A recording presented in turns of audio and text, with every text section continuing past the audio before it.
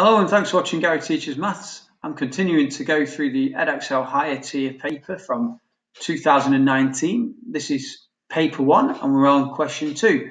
So this is a question about recipes.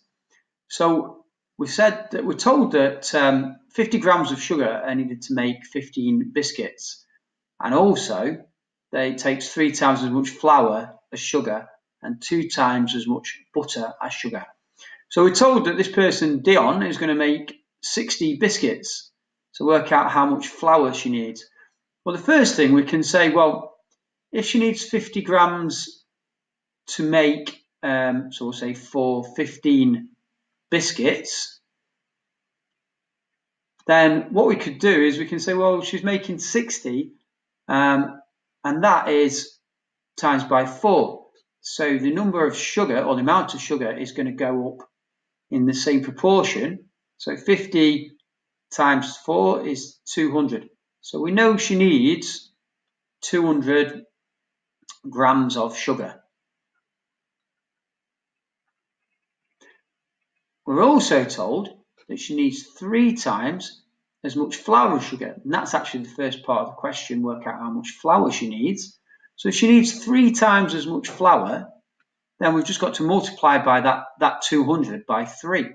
So the flour is equal to 3 times 200, which is 600 grams. So that's it. That's part A. We're also told that Diane has to buy all the butter she needs to make 60 biscuits. And she buys butter in 250 grams packs.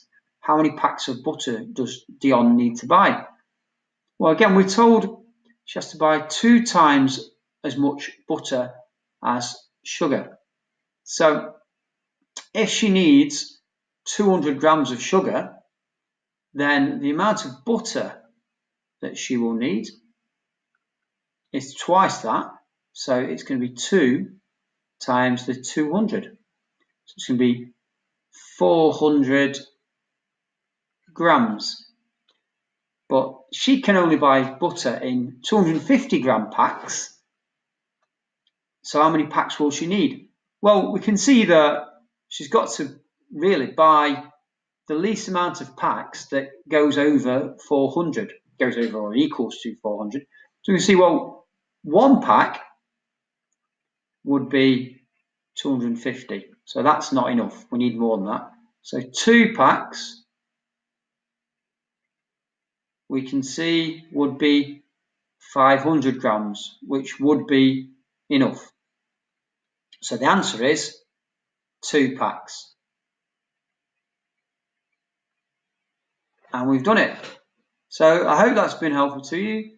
If it has, please like our video and subscribe to our channel, which is Gary Teaches Maths. And for more help, check out our website, which is bestmathstutors.co.uk. Thanks for watching.